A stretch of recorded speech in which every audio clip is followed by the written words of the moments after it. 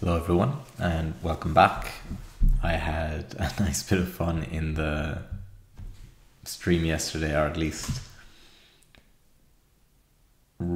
developing the compiler again, or the interpreter. Sparked just a little bit of motivation in me again, so I've been thinking about it yesterday and wanting to do a bit more. So I said I'd get another maybe hour in this weekend.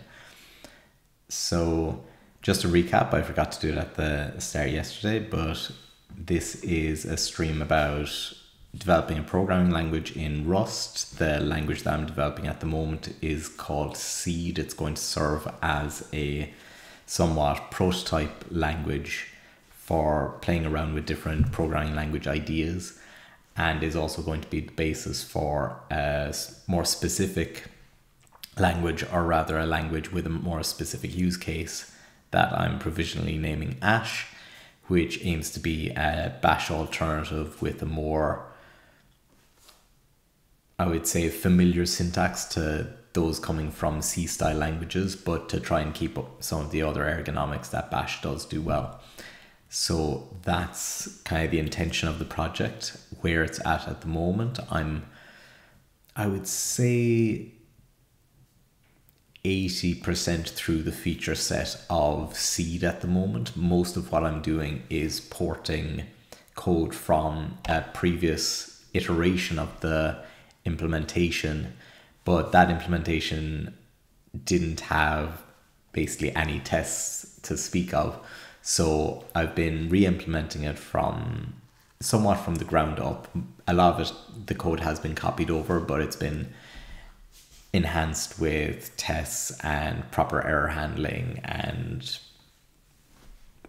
nice rounding off of edges like that.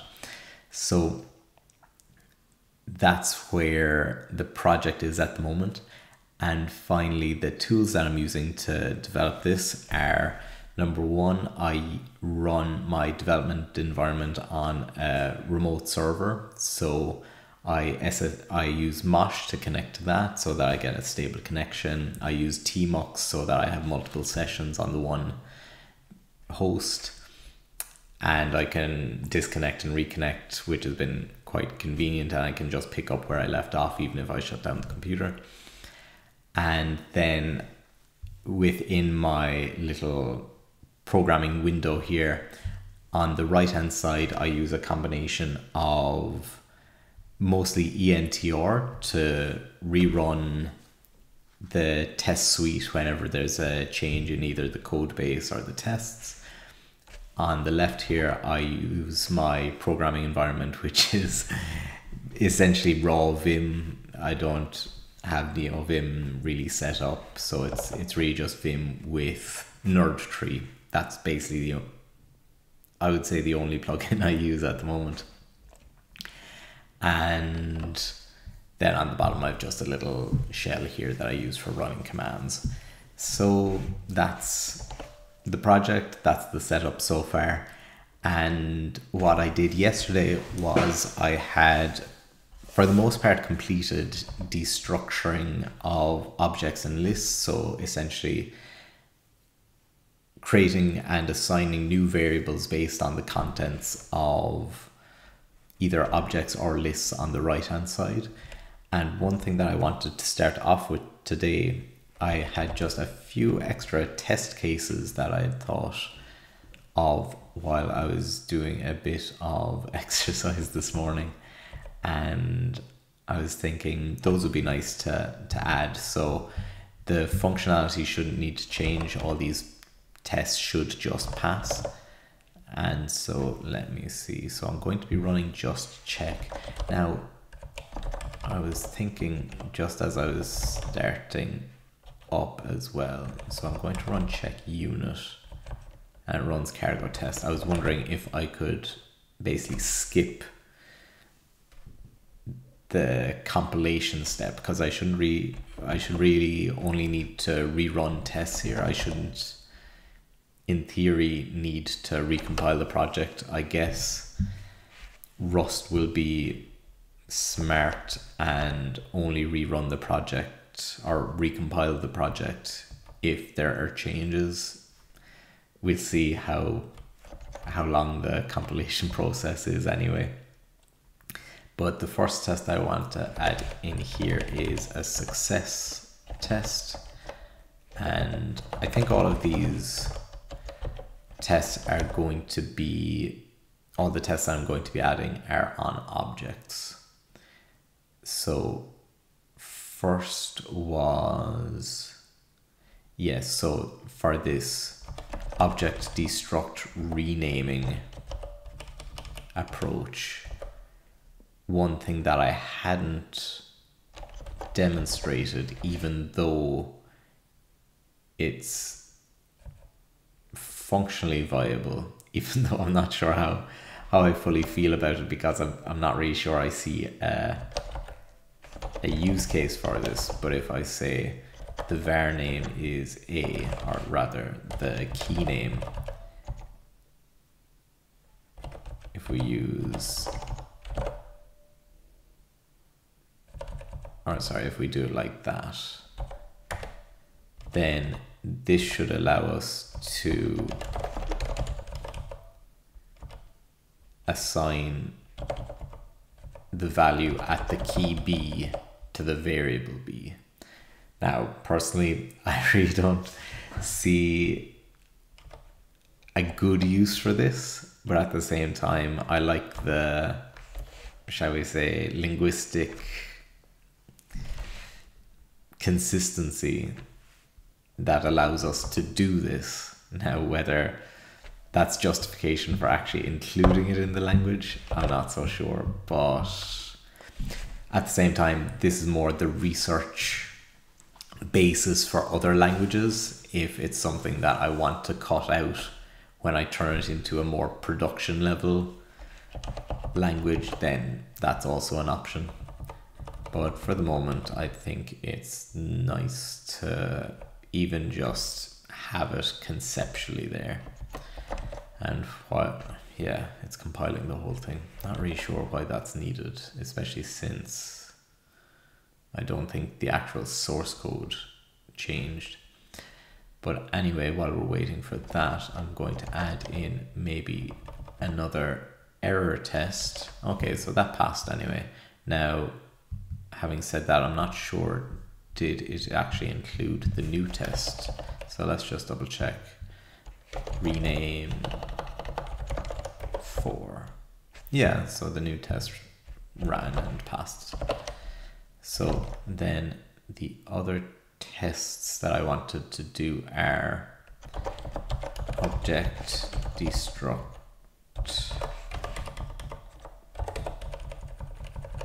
and I'll rename this as well because I think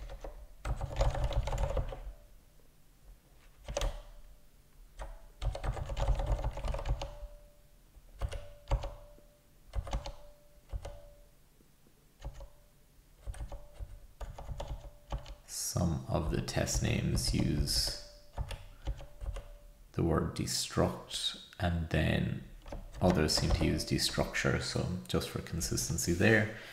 And what was the new test? I think was this one. Object destruct dupe name. So this isn't going to be allowed. So if we do AA is equal to this,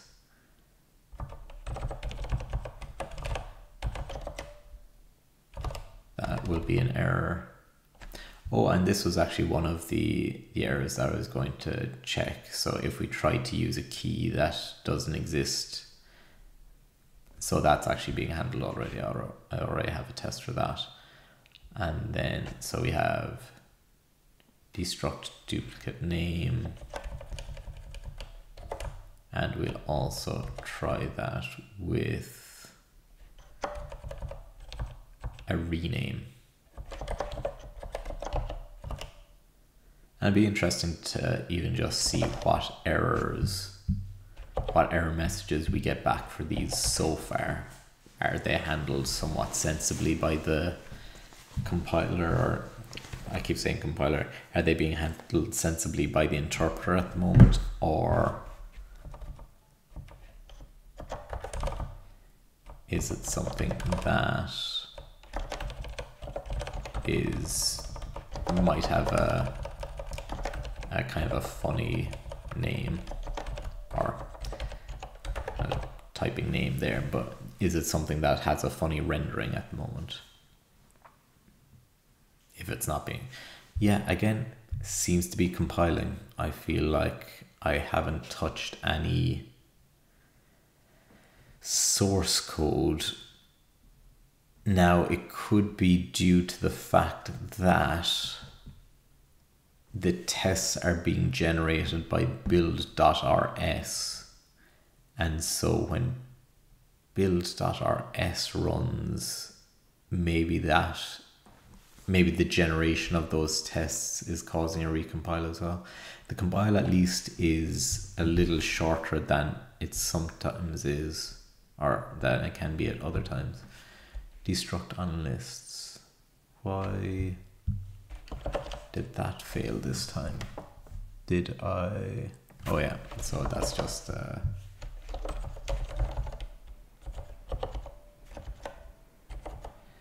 due to my rename. Okay, and we do have it automatically being handled. In fact, that's a little surprising. I thought that I hadn't added support just yet for catching that error. But having said that, this was code that I had written a while ago, so before I took a bit of a break, and so maybe I had actually implemented that correctly. So I have names in binding. When does names in binding get updated? I guess if it gets updated in bind next. So it does. In bind next, it updates the names that have been bound so far. So I actually don't have to handle that based on the value type, as long as there's a set of bindings on the left hand side, we'll get this check for free. And in fact, I was thinking I would only be doing object tests here, but actually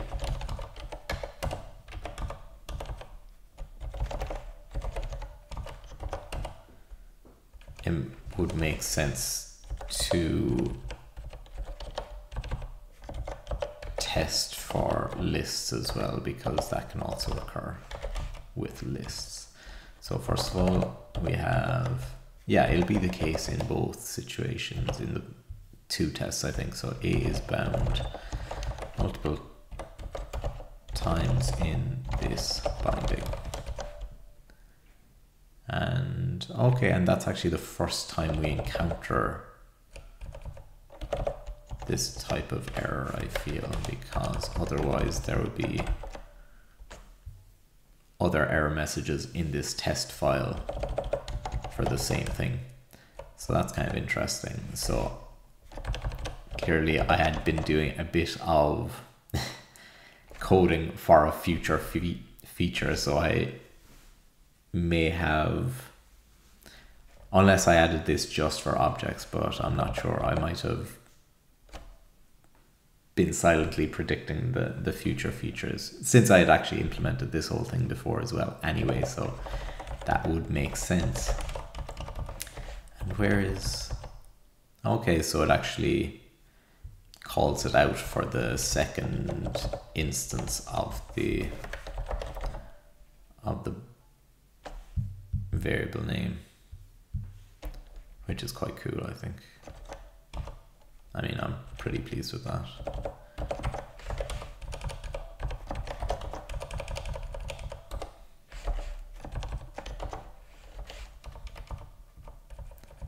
And this would also be 1.5. So yeah, let's try that, and I can go ahead and do a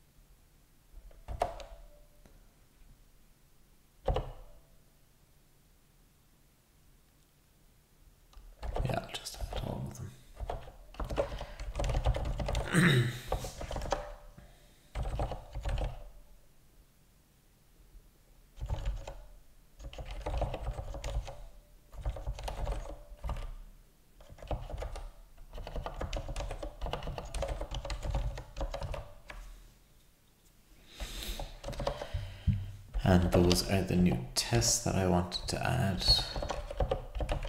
And so now we can continue on with the next potential feature, which is range indexing. Or will we do unspreading first?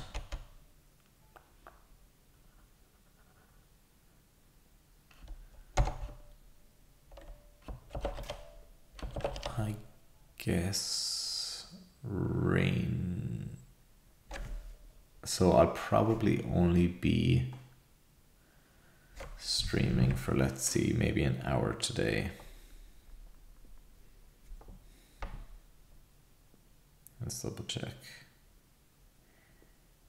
Yeah, so maybe another 45 minutes or an hour. So in that case, I don't think it would make sense to start range indexing. I feel like it would take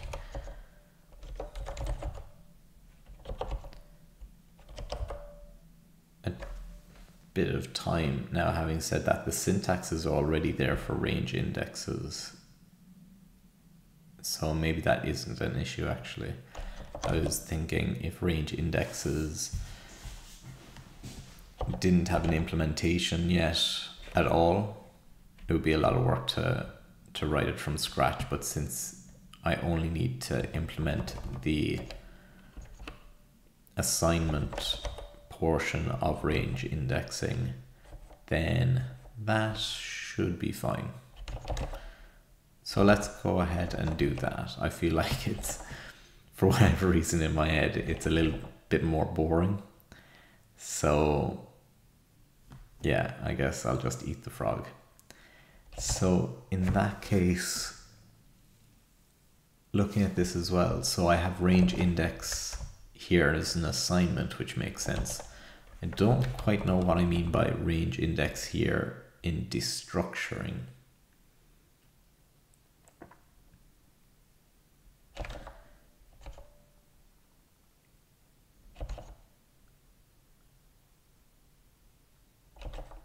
So I get it in the context of using it to assign to multiple indices or a range of indices at the same time, but for using a range index on its own on the left hand side without a variable beside it or without an expression beside it, that doesn't make sense. I wondered, did I make a mistake there? So I'm going to remove that. And so let's see what the order for expressions is. Expression, raw expression, and range indexes go underneath indexes.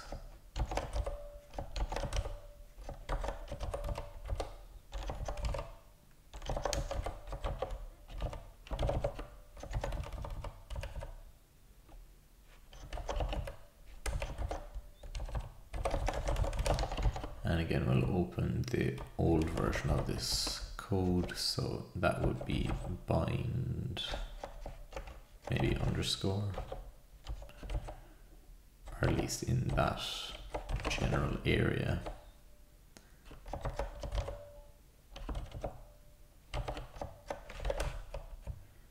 Index range, I saw it there.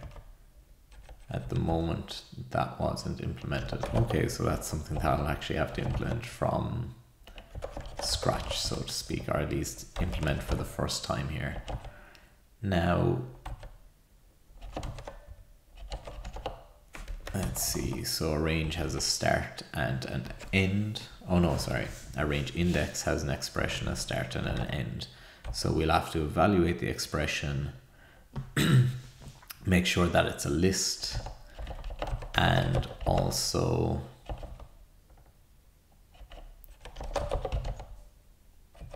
then we will actually evaluate the bind. So let's see, this will be my first time probably implementing something or implementing a feature somewhat from scratch in a few months. So let's see how quickly I can get up to speed here. So we have a start. So where was this? No, it was AST had expression or range index. Start. And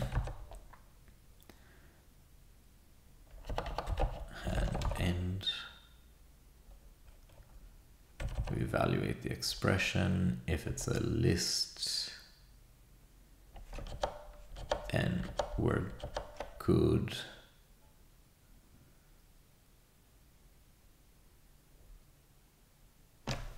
So the expression is going to be the expression to the left of the actual range index operator. We don't allow range indexing on objects for the moment.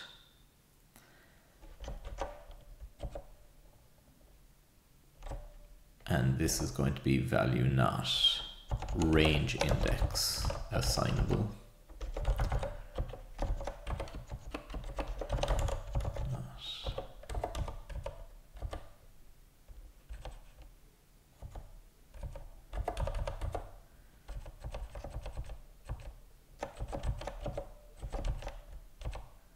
Only lists can update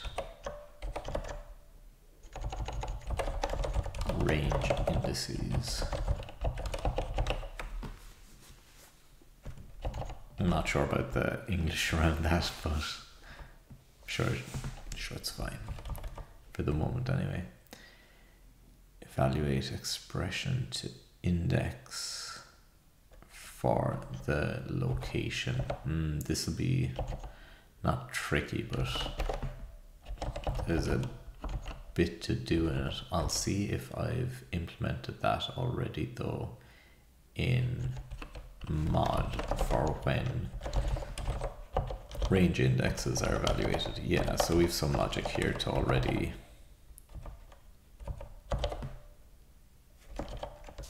handle some of these bits.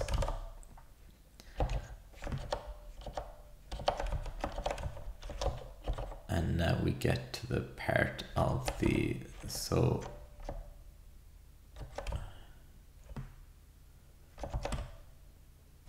far we've been handling the left hand side. We need to start looking at the right hand side.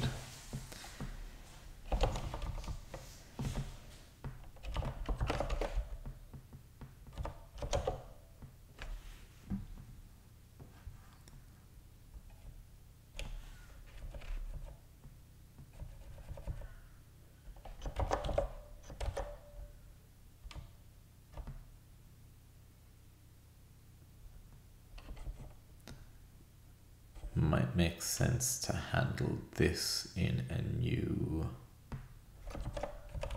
yeah, so we have bind object here. Would it make sense to create bind range index, because it will be a hefty enough block. Yeah, I think so.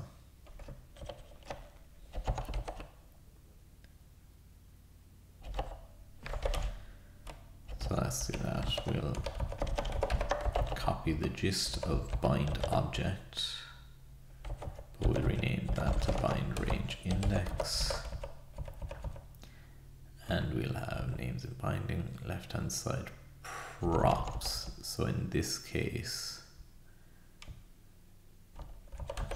it's going to be left hand side items and right hand side items, and bind type, that's fine.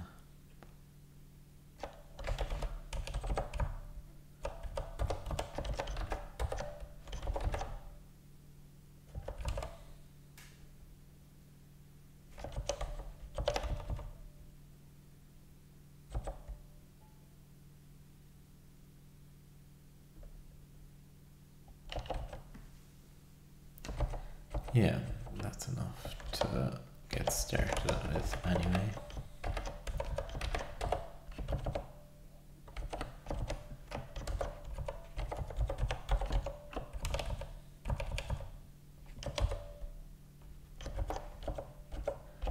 And in this case, we're going to have list item, I guess. And the right hand side is going to be a list.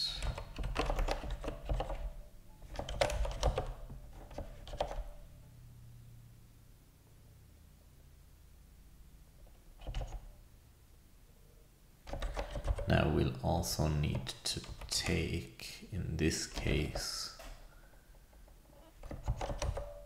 the start and end.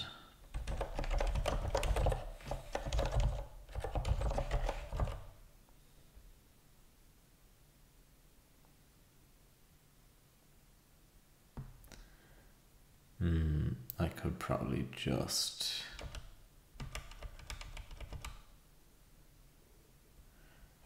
no, I'll pass it in as a tuple. Not a fan of that approach, but should be fine. So this is an object box expression, I believe. Let's double check. Yeah.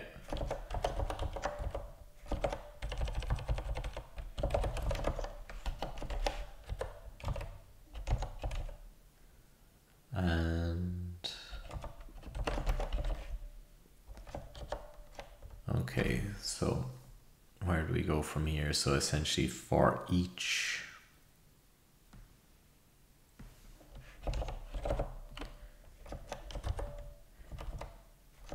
index, we're going to do this essentially. So for each index from start to end. So let's go back here and do our evaluation for start and end. Now we also need to make sure that the difference between start and end is the same size as the list on the right hand side.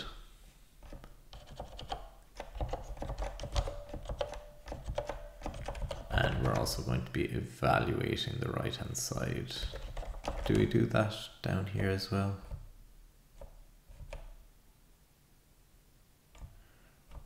So if we do bind an object pair, at what point do we actually evaluate? Do we do evaluation in bind next? No, by that stage, the right hand side is a val ref with source. And I guess so is the list is a value too. So by this stage, when we go into, let's see, our new bind range index, right hand side by this point should be a list. So it should already be evaluated. So we'll need to do that up above. In fact, I think actually that's what we've already done. So we don't need to do this match eval expression because we already have expression, but we will need to, and we don't need to match on the type of the value either because we already know it's a list. So we can go ahead and essentially focus on this block. So get list range index.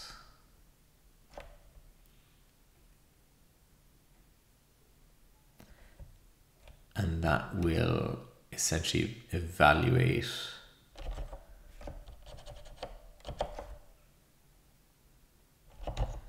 the start and end index, and then access it as a Rust range. So in that case,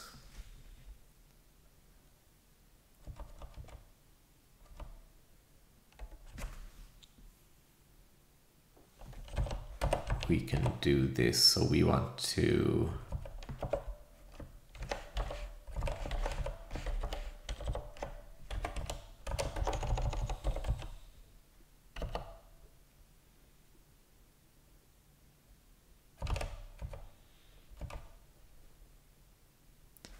have the start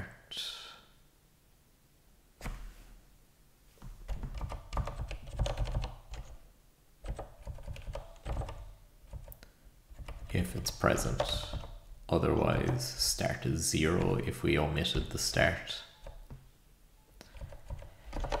And then we can do the same for end, except end will be the length of right hand side.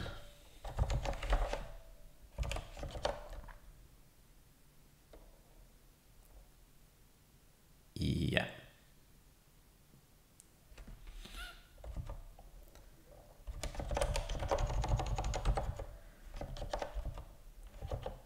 So with that,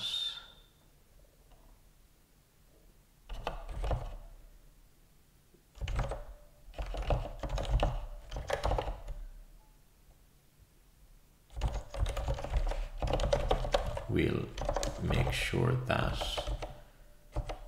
we are using the correct number of elements on the left and right hand side.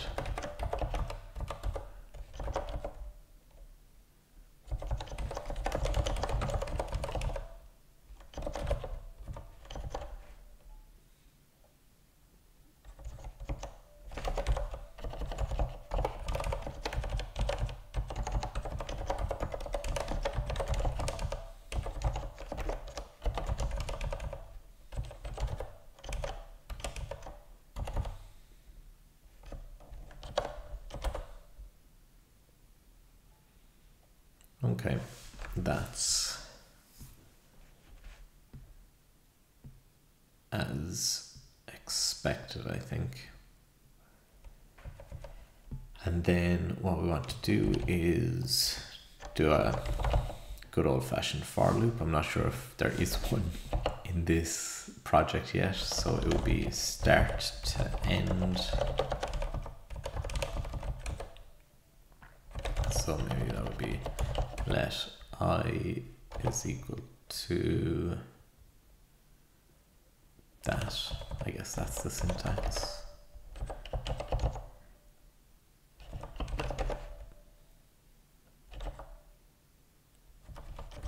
And we need to make sure that the end is, well, the start and end are in bounds as well. So if start is less than 0, I'm not sure I check for that at the moment.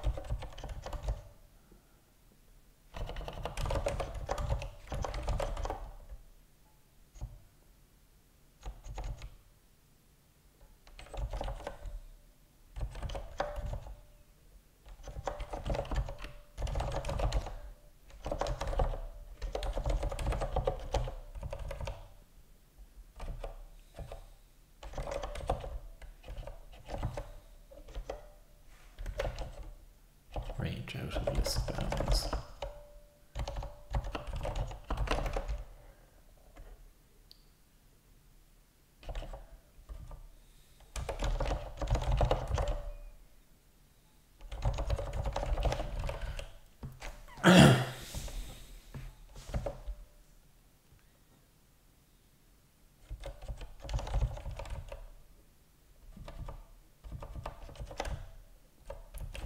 Yeah, maybe I'll just simplify it and do all the checks here, even though in a way it would be nicer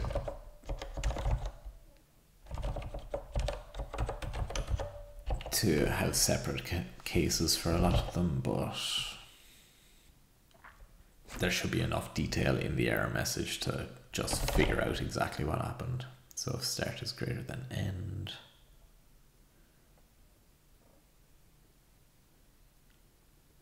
or end is greater than RHS length, then we say range index out of bounds with start and end like that. Now we'll need to get the location of the left hand side as well. And then finally we are in a position to just do the assignments.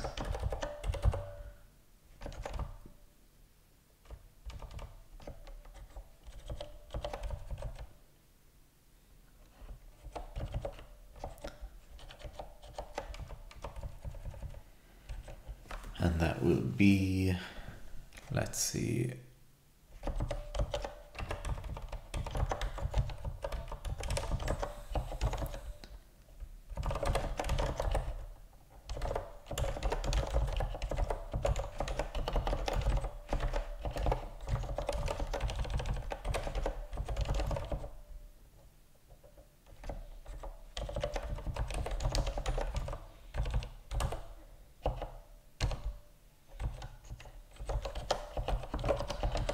okay, let's try that. We haven't compiled it yet, or at least looked at the compilation yet. So let's see where we're at.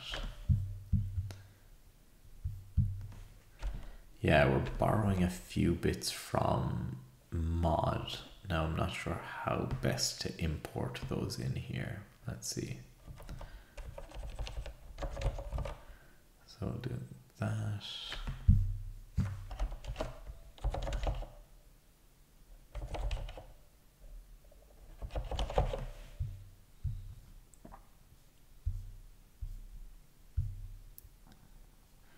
So for I in that, match expression in line 120.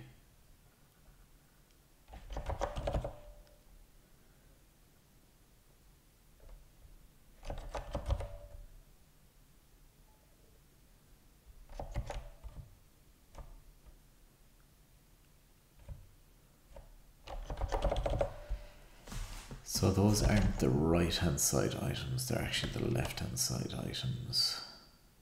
Where do I get the right hand side items from? Right hand side is already evaluated. What do I do in object? Oh, I do a different operation. Instead of match val,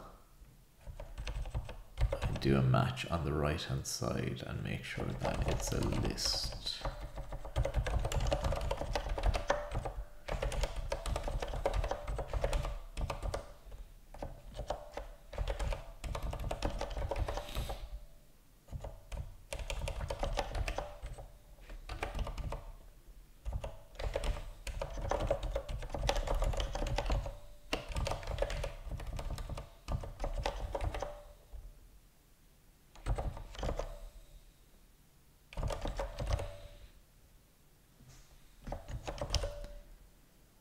Okay, and so then let's see, do we have other errors here? Oh yeah, I can import those evaluator functions.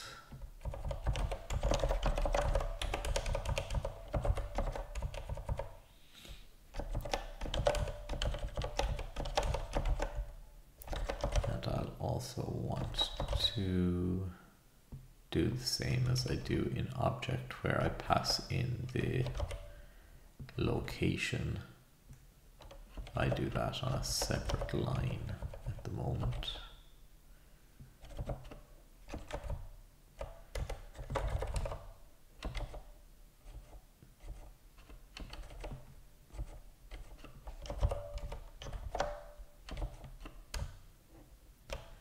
And that's LHS location.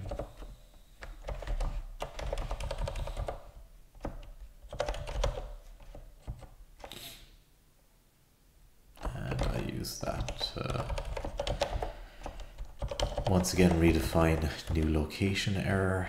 Not my favorite way of handling that, but it's the approach I have so far, and so that should remove a chunk of errors as well. So let's see where that gets us. And I also need to remember to bump the version, because this will be a new feature.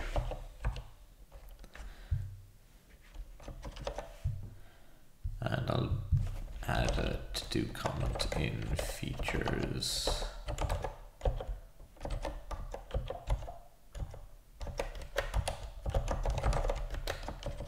And in tests, standard out features.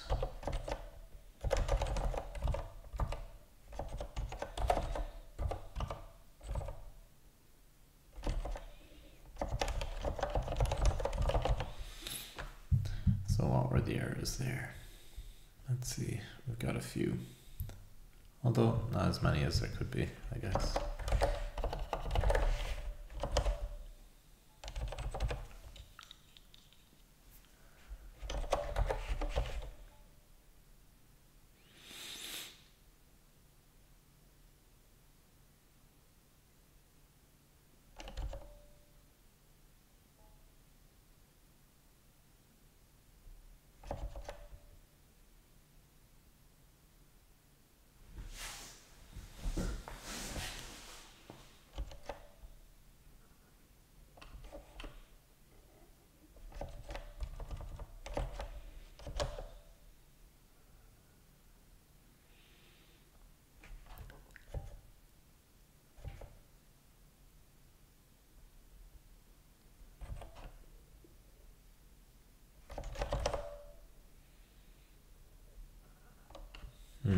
So here we have props, which is LHS props, which should be expressions as well.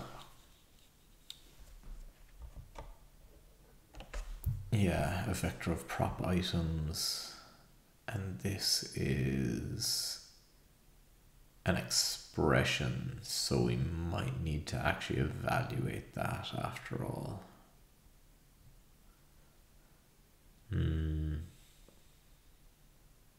Kind of tricky.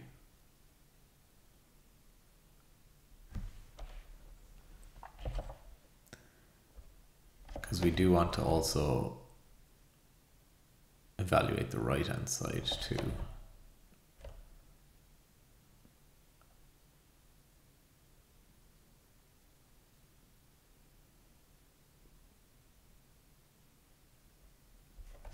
Yeah, I guess things like indexes need to be evaluated first as well. Yeah, so index gets evaluated first, prop gets evaluated first, so I'm going to need to do that here too.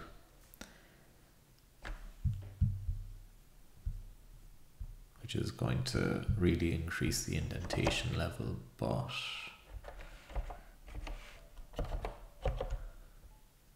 should be all right.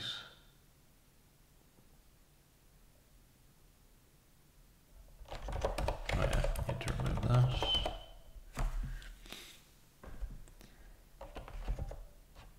And so back here with range index, I am wanting to do Hi, welcome to the channel. I'm doing well. How are you?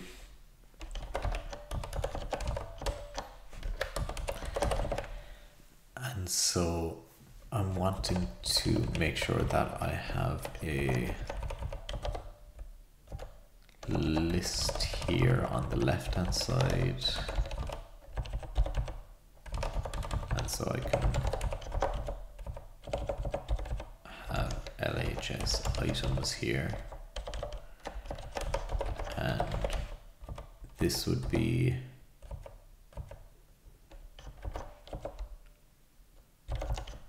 range index on non-list. I would guess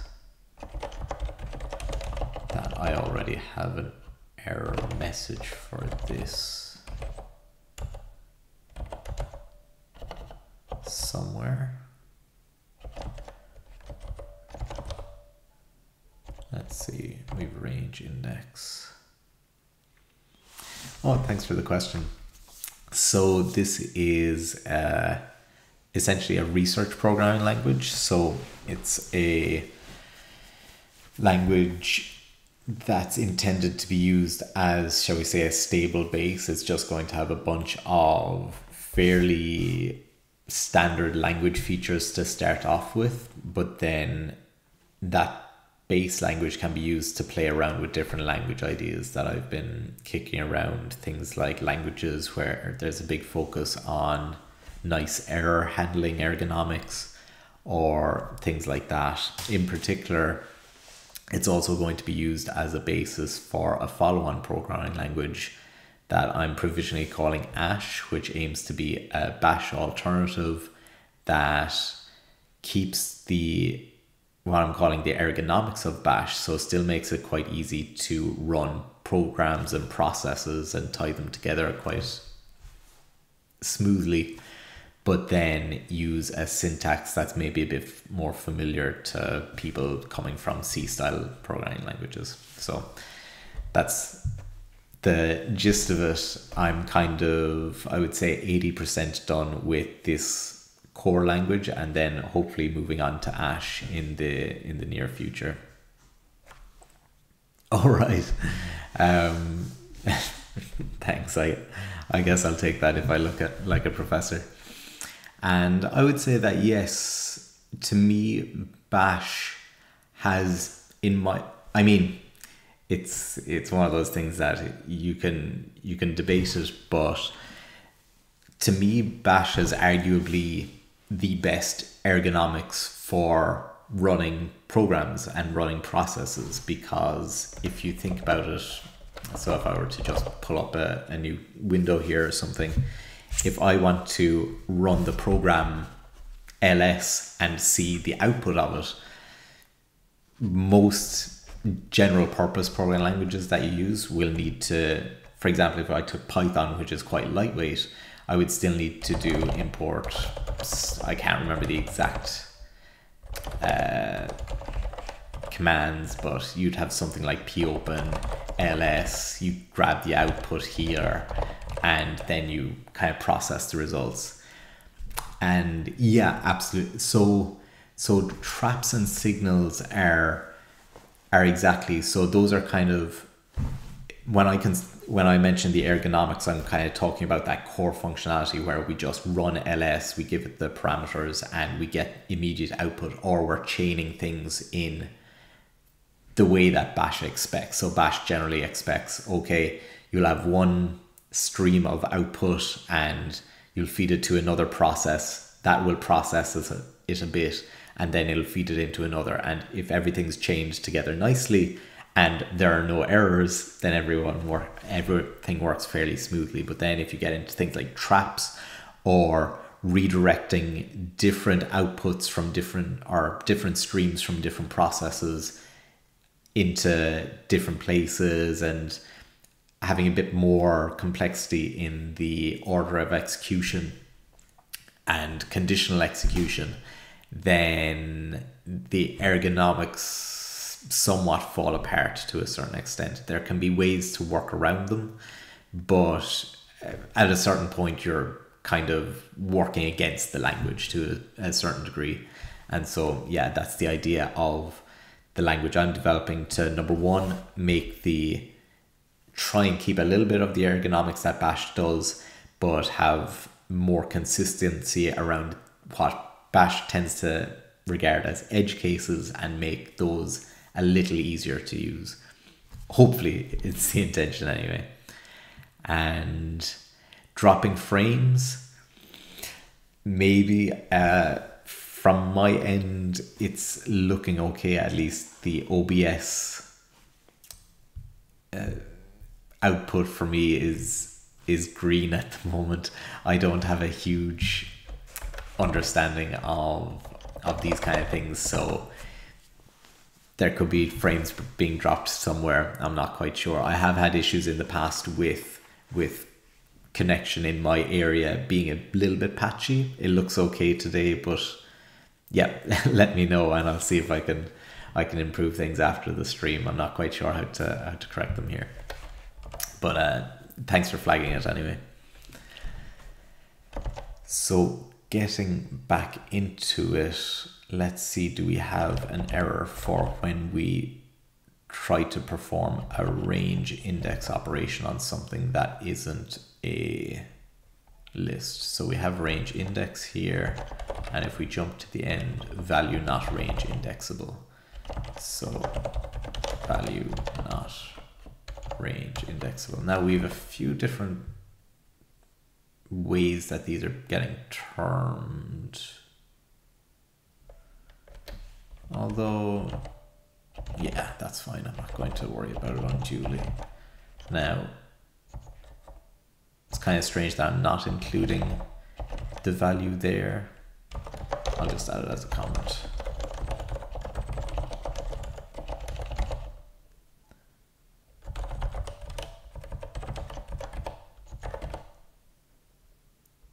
Yeah, so that should be fine. And we have now our LHS items. I think we're still going to want to do this match on the right hand side, and I guess we'll do that before we call the function, even though, like I say, it really gets the nesting level quite deep here, but I feel like that just kind of happens with Rust, at least the way I do Rust anyway. Can add a doc called stats. Oh, thanks for the tip. And now that you mention it, what I'll do is I'll do a little screen grab of your message there. I'll look into it earlier. Thanks for the feedback.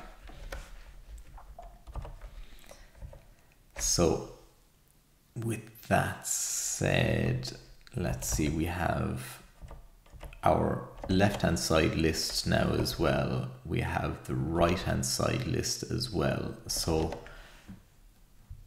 first we have the value is not range indexable. If we try to perform a range index assignment, that's something different though.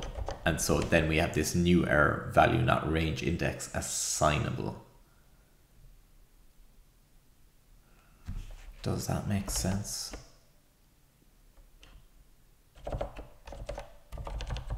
Maybe we can rename this range index assign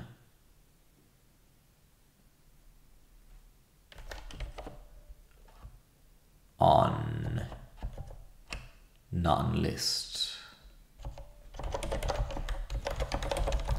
Yeah, and I think that maybe makes things a little more consistent in terms of the naming that at least I'm expecting in my head. So it gets a little tricky when there are so many different conditions to handle. Rust Analyzer. I'm using Clippy, and I'm using, let's see, my just file. So I'm using Clippy anyway.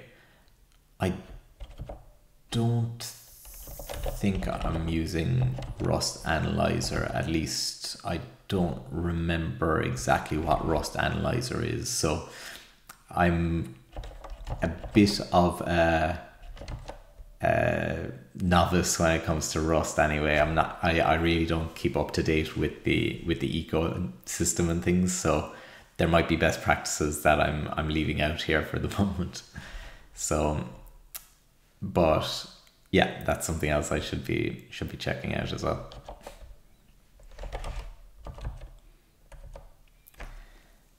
And so with that, we have just about enough information to call bind range index at this point, I think. So let's go ahead and save that and see where we are with regards to the errors.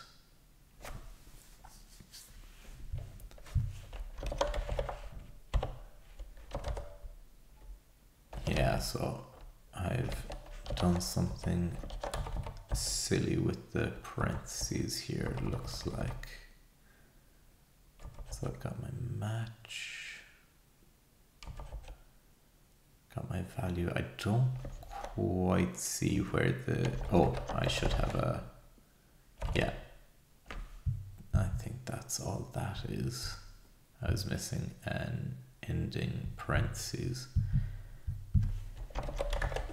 128, so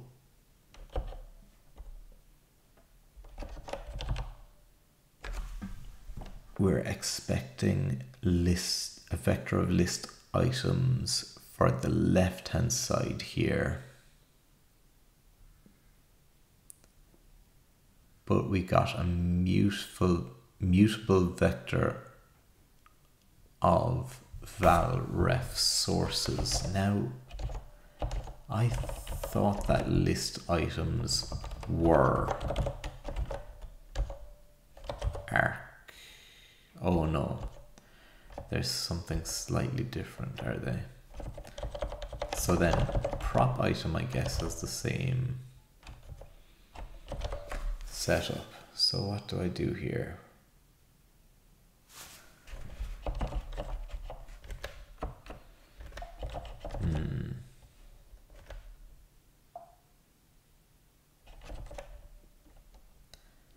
The references are straightforward enough to resolve, even though it's such a messy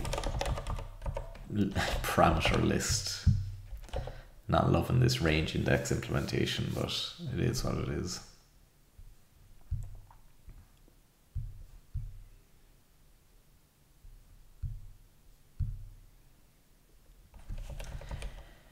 So on the left hand side, I'm wanting my vector of list items,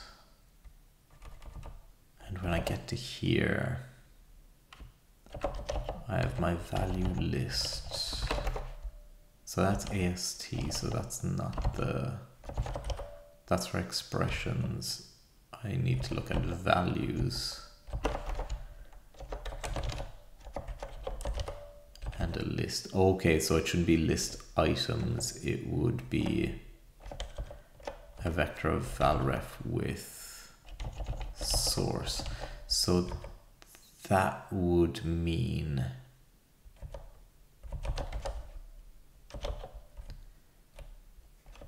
so here I'm taking the evaluated list items, or at least that's how it's written so far, but in bind object I'm actually taking unevaluated values, so expressions. So that means I must be evaluating them in this block.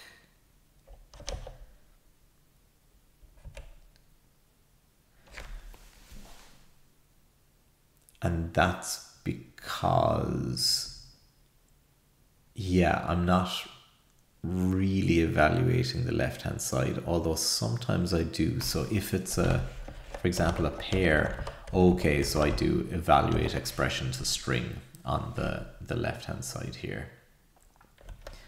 So in that way, bind object is actually taking the unevaluated expressions from the left hand side. So do I want to, or how is that going to work with the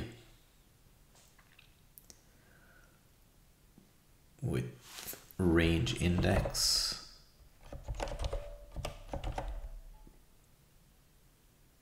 Will I do evaluate left hand side to list. How am I handling that in mod, in the evaluation section? So range index,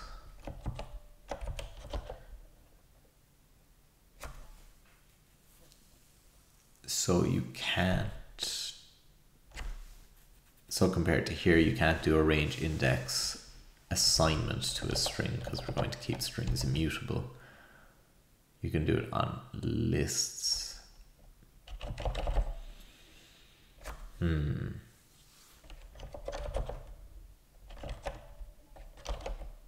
Let's see.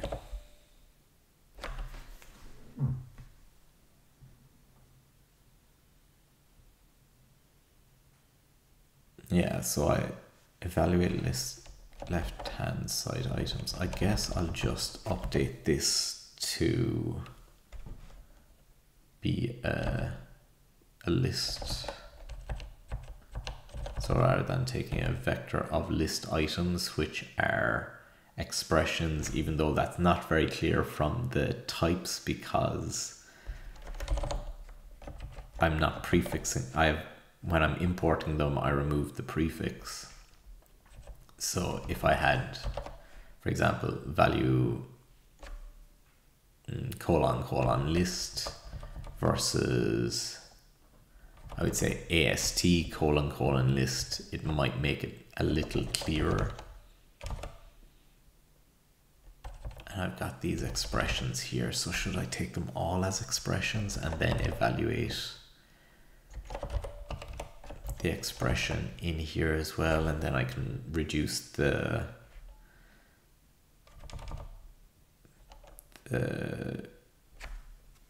what's it called? The indentation level. Yeah, I think I'll do that.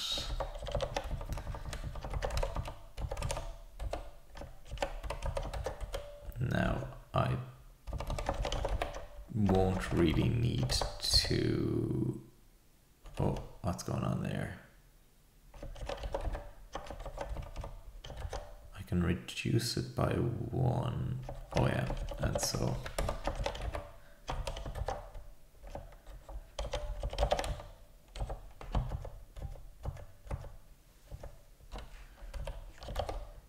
okay.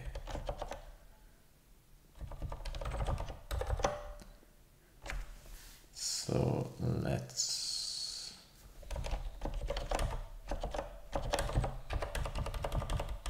do this.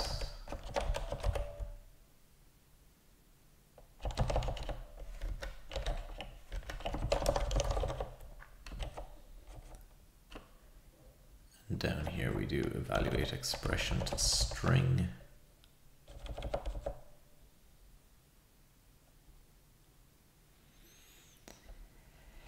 Do I want to use something similar? Can I do eval expression to list? No, that doesn't exist, so I guess I'll just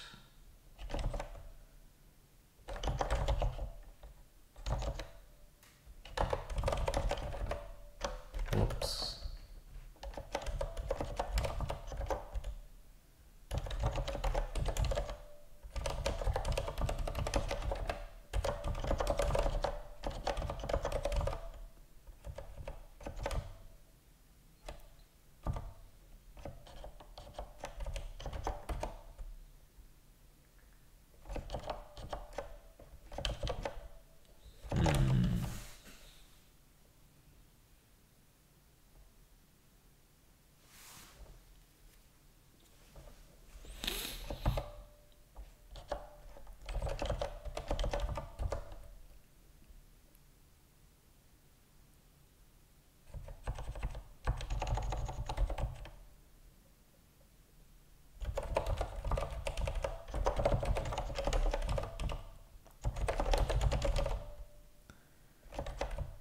So, a little bit of a messy function, but it is doing a lot of things. Let's see how we are now in terms of errors. Yeah, I feel like the unspread operator would have been more straightforward.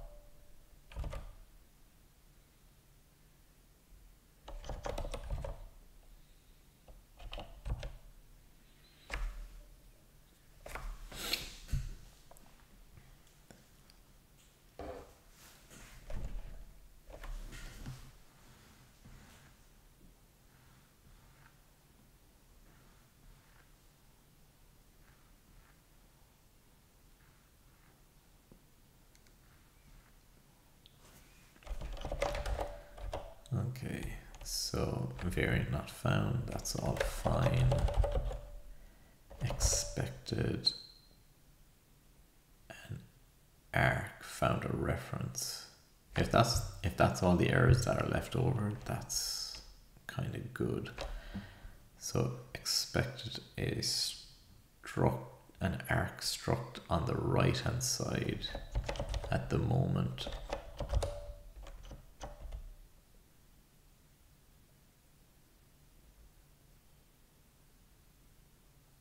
Okay, so the way this will actually have to work is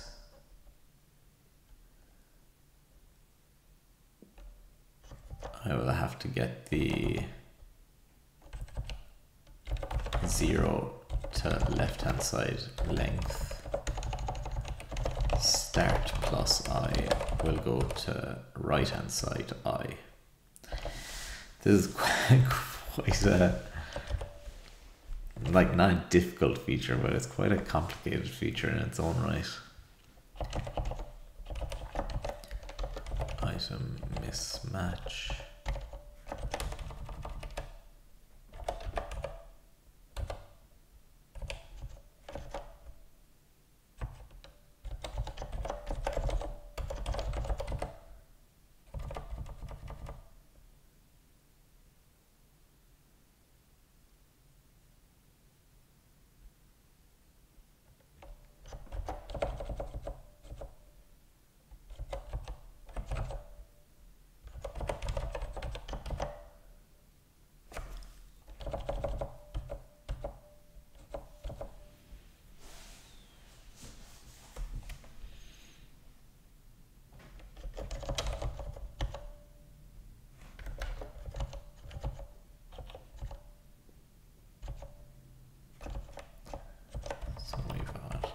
Structure on non-object, and we will have range index assign on list. Only lists can be to range indexes.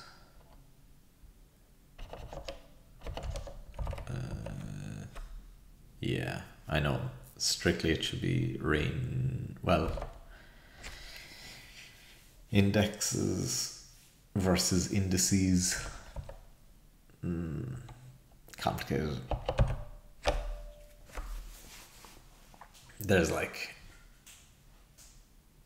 the stuff that's arguably correct, but then sometimes consistency to me feels a little more valuable, but end of the day, these are only little things, and possibly better to make just a decision. Might not always be the right decision, but just something to keep you going and not get hung up on the little details, which I tend to get quite hung up on. So anything that breaks the analysis paralysis is probably a good thing in general, just to get stuff done.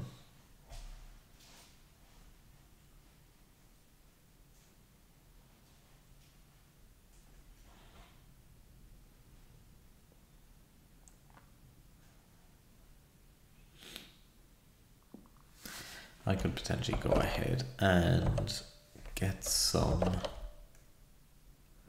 let's see,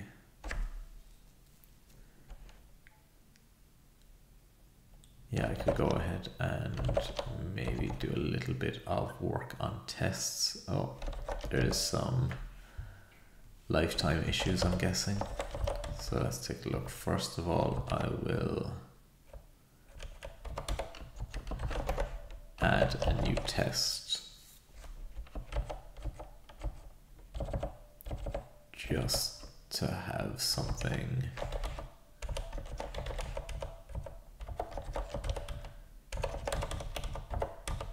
ready for when, if and when the compile does start succeeding. So let's see, range index assign, and we'll have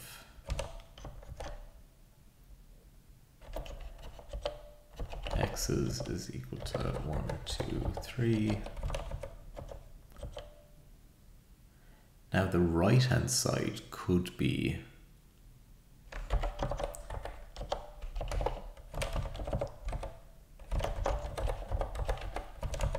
a string, even though I've only allowed it to be a list at the moment.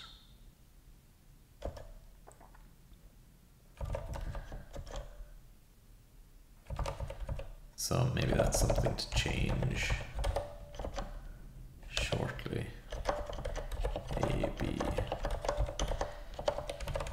C, print x's, and that should print 1, A, B, C, 5. Not so pretty. Highlights the fact that the language allows for heterogeneous lists, but yeah, that's just the way it is. And then x is, if I were to do ABC, would get the same output here, and then I'll add some error tests later as well.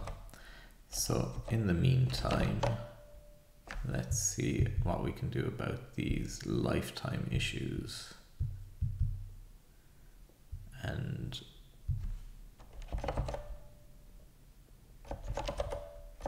those variables aren't being used, so yeah, we can get rid of those.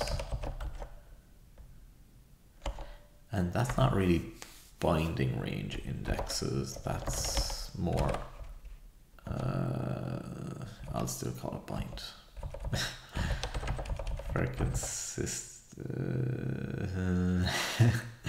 For consistency with the fact that the overall function is called bind. Yeah, fine, I'll leave it as is.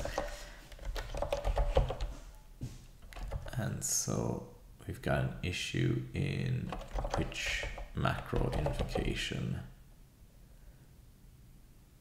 Okay, so we can't really just keep access to this. Maybe I will put this in the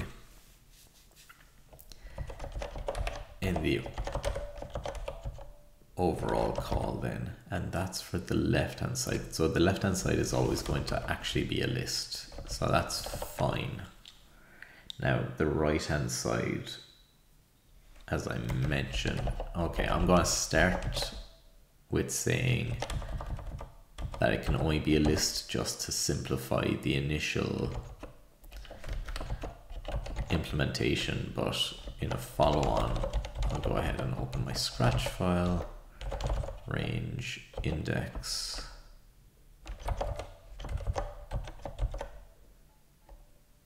for list right hand side and string right hand side.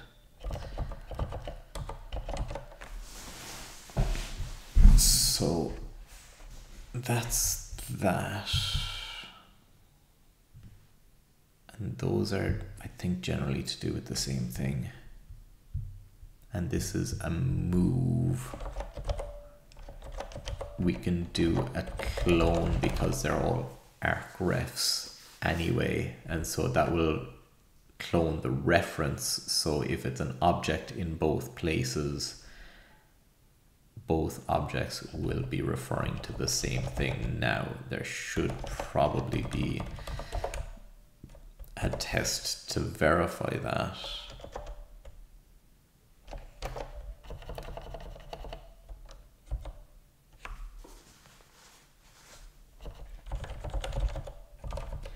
So if I do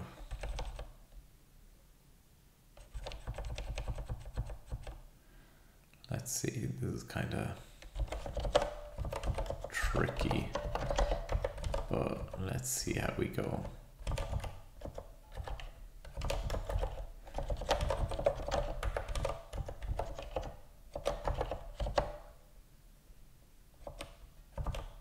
I'll need a lot of error tests for these as well.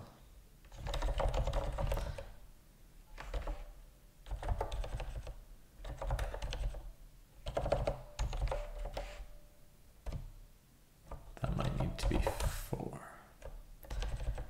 0, 2 is equal to x's.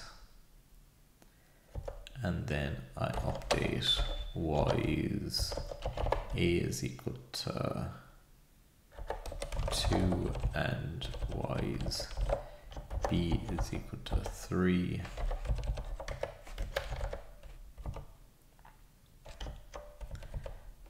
And then I print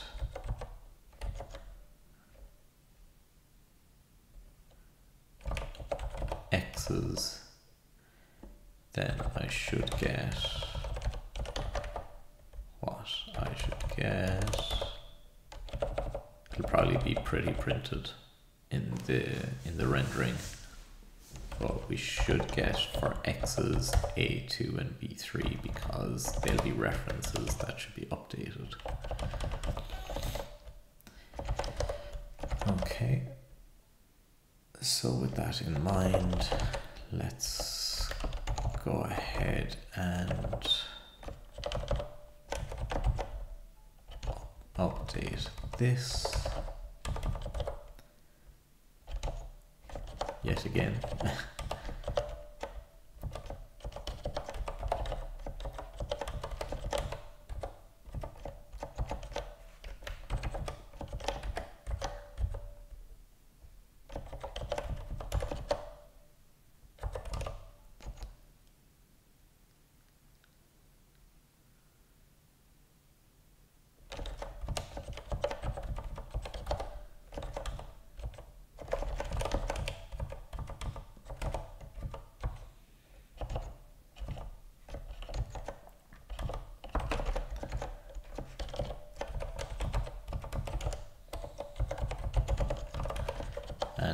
And now up here, instead of expression, we will have a vector, even though we have expressions here. Over here we have a vector of val reference source, I think, or it would just be a list, I believe. And so instead of expression here, we will have expression there, and left hand side items. Okay, again, a little tight on time here. But I'm really wanting to see this finished out. Or at least get a successful compilation. Once I get to the testing, then I'll put on a bit of a pause. But I do want to see this compilation succeed at least once today. I need the dopamine. So let's see, match that. That doesn't need that. And 146, yeah. There we go.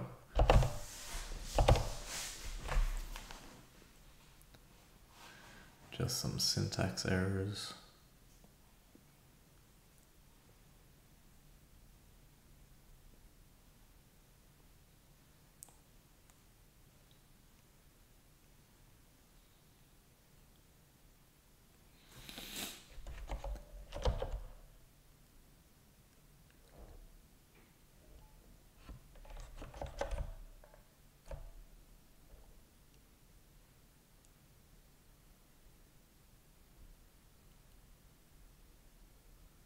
No.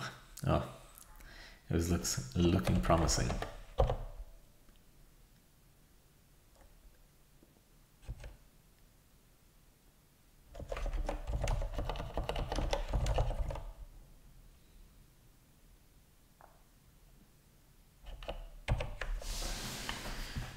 Maybe this will resolve both those issues.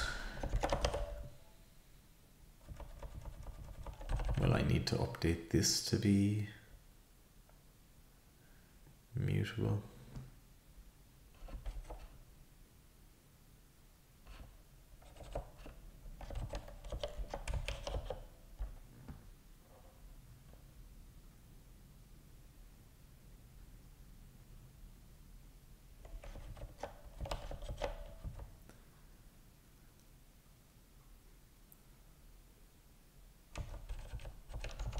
Actually, I'm not fully sure why it's requesting the mutability.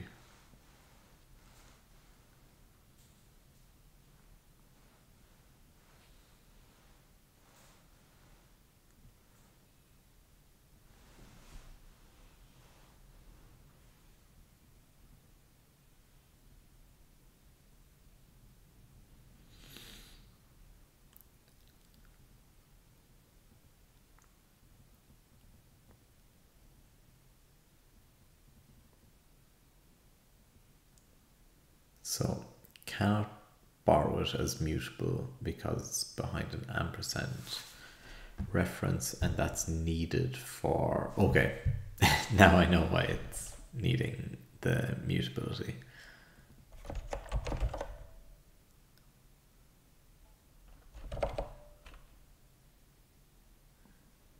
So when I'm up here, I evaluate it to items, so I guess at this point LHS items is also mutable, so then let's try that, but maybe I need to add it there as well, I'm not sure.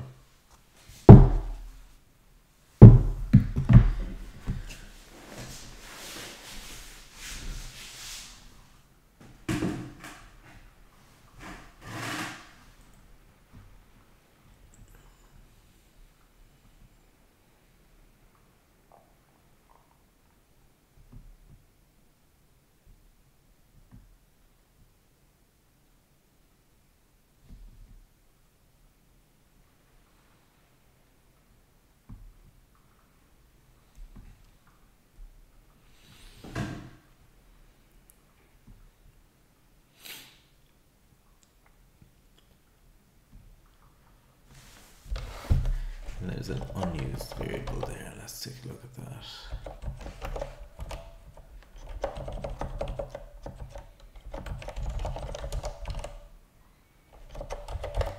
That's looking promising.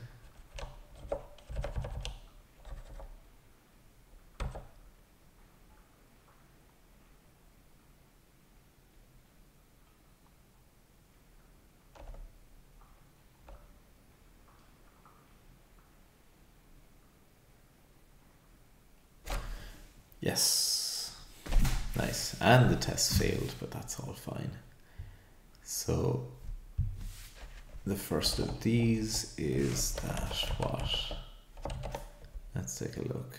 So we first range index reference, and that's just saying that A is not defined yet. So that needs to be a string, and that needs to be a string. And that should resolve that. And then for the second one, range 1,4 is outside the list bounds.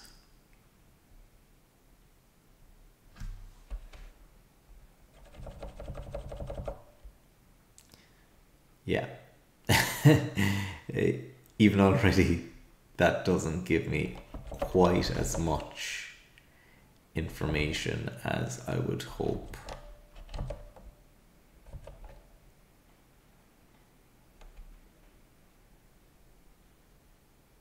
So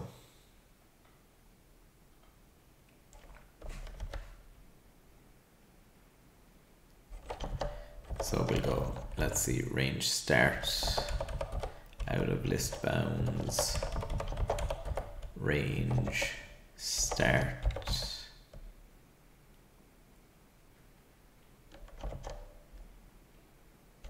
after end,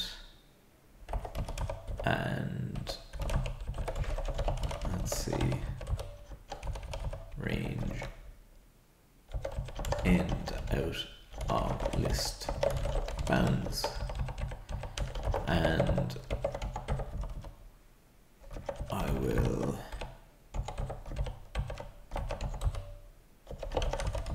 get to those next time. Right, there we go. At least I got the compile finished anyway. So I'm going to leave that there. So a recap of today, got a few little extra tests done for the object destructuring and list destructuring, got those committed and could push those, but I'll leave it for the moment.